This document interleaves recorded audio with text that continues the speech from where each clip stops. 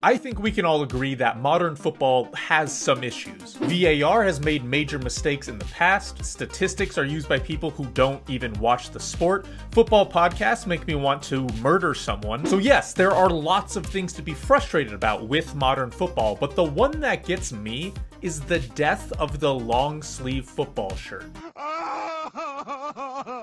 I don't want to live! Long sleeve kits used to be as common as short sleeves. Oftentimes you'd see players wear them for the majority of the season, at least in England because of the weather, and sometimes players would be wearing them all season round. Except for Kieran Tierney, but you know, he's Scottish, so that makes sense. In fact, long sleeves were so common that some players are even associated with them. Try to picture David Beckham in an England kit without long sleeves. It's just not possible. You think of his free kick celebration and the captain's armband revealing how f***ing baggy the kit truly is. Now look, those baggy and loose long sleeves, obviously very goofy looking, are at least iconic and definitely better than those tight form-fitting things that Puma always releases. Because speaking of iconic, not only was David Beckham seemingly always in long sleeves, but so was Gerard Piqué and, at least when the weather called for it, Sergio Ramos. But now, instead of these stunning beauties that would be the crown jewel of our kit collections, we have players phasing them out for undershirts and base layers. Except for Tierney, because again, he just wears short sleeves. What the hell is wrong with this man? Now I say this is a modern football thing because it's exactly that. Long sleeves were the norm for the longest time, even being the main style that players would wear during their games, regardless of temperature, because if it was hot out, they would just roll up their sleeves. This dated all the way back to 1526, when it was noted that King Henry VIII had football boots in his wardrobe. This has nothing to do with long sleeve kits, I just wanted to poorly edit that guy, thunder-cutting it top bins wearing Nike Mercurials. However, long sleeves actually do go back pretty far, pretty much to the start of football, because if you look at the pictures of the first football clubs in the late 1800s, you'll see that every club, every squad player was wearing long sleeves. A lot of the fashion and design of football kits was essentially copied from rugby, because at the time, that was the most dominant sport, and since rugby players were wearing these long sleeves, football players did the same. This continuation of long sleeve kits continued for years, and although short sleeve kits began popping up in the first half of the 1900s due to shirt material improving, athletes wanting better and more durable equipment, and the game spreading across the globe to warmer areas, long sleeves were still the norm and the basis for design and competitiveness. More options were now being available for these players, and instead being forced to wear something they might find uncomfortable, they now have these two options. And even though this stayed the same way for a while, long sleeves continued to be the standard kit, especially during the mid-1950s to 1960s. During that time frame, Real Madrid won 5 straight Champions League titles, and their all-white kits were usually always worn with long sleeves. This type of domination would obviously have some influence on kit manufacturers and other clubs, so long sleeves continued to be the norm. In fact, Umbro even released a kit called the Real to signify their dominance with, of course, long sleeves. But by the time Real Madrid's dominance was over, the switch from long sleeves to short sleeves would change in just about 8 years' time, and you could see that switch during the World Cup. If you look at the countries in the 1962 World Cup, most of them were repping long sleeves. Then about 4 years later, at the 1966 World Cup, the styles were split down the middle, and it was mostly about preference, and you could see that during the final. England players were all wearing long sleeves, while West German players were all wearing short sleeves. And then finally, at the 1970 World Cup, the transformation was complete, and most countries were wearing short sleeves in order to stay cool in the weather. Even England, one of the more traditional countries who typically wore long sleeves, switched to an Umbro-made short sleeve kit that was form-fitting and mimicked the look of modern-day kits. Seeing Bobby Moore wearing this tight style of jersey makes me incredibly uncomfortable. From this moment to around the 2010s, these kits would stay pretty much exactly the same.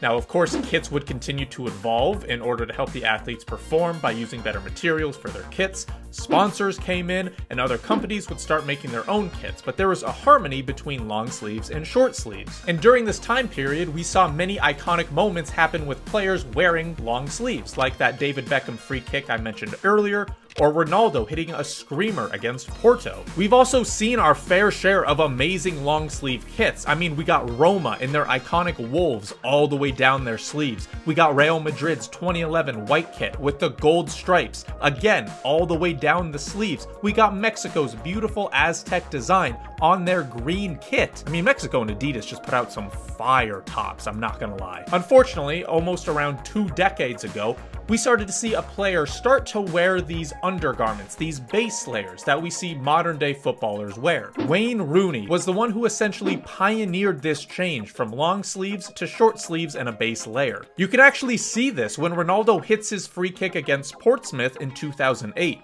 Mostly everyone on the pitch was either wearing long sleeve kits or short sleeves, but Rooney was the only person wearing a base layer. This was also around the time when moisture wicking material became popular and actually affordable to the main public, with Nike's Dry Fit being developed in the early 2000s. And it just so happens that not only was Manchester United's kit manufacturer Nike, but Wayne Rooney was also sponsored by them personally. It's also obvious that players want and need every single advantage they can possibly get, and companies were suggesting that these tight-fit base layers helped with performance and injury prevention. With United being one of the best clubs in the world at that time, one of their best players being the poster boy for base layers, and researchers saying that these types of base layers can actually help a player's performance, it was a perfect storm to essentially kill off long sleeve kits. And you can see that long sleeve kits have dramatically fallen off in the past decade with this revolution of undershirts, a ploy by big base layer. Clubs that used to wear long sleeves in the winter, like Arsenal for example, are instead wearing base layers when appropriate.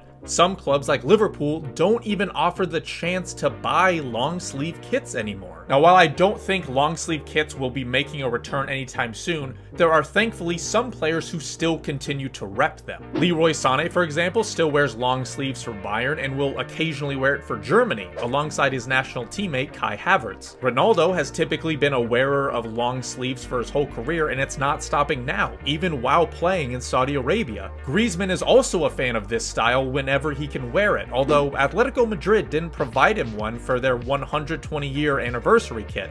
And suddenly, I'm the biggest hater of that bum club in Spain. Yeah, I'm hating a club because it wouldn't provide a player a long sleeve kit. Now, wouldn't you say that makes me hate every single club?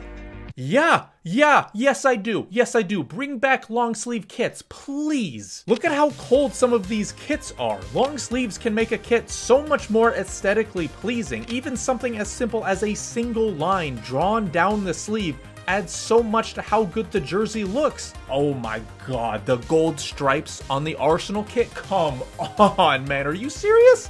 You're taking this away from us because apparently it helps cramps. What do they need their arms for? One of the best Stuttgart players in history only had one arm. I think these guys can suck it up to give us some dope kits. Now look, I know modern football has some bigger issues at the moment, and this itself isn't really that big of a deal, but I do feel like long sleeves are an iconic part of the game that was pretty quickly taken away from us. If players themselves don't want to wear these long sleeve kits, that's fine. It's obviously up to them, and you'd be dumb not to try to get every single small advantage in order to get the best performance and prevent injury. But I do think a cool part of the sport is seeing all of these brand new designs with virtually every club every season. There are so many different cultures, leagues, and individuals who have an eye for this thing that can create something genuinely beautiful to a specific club and its surrounding community. Now, you can obviously still do the majority of this with a short sleeve kit, but long sleeves can give someone extra space to add something unique. At the very least, clubs should have an option to buy long sleeve kits. I don't care how much extra it is. If I were to see this kit with long sleeves, I'd pay an extra $50, $100, $150, I don't care. But anyway, that is going to do it for this video, guys. If you have a specific long sleeve kit that's a favorite in your collection, be sure to let me know down below. But like I said, that is going to do it. Thank you guys so much for watching, and we'll see you next time. Peace.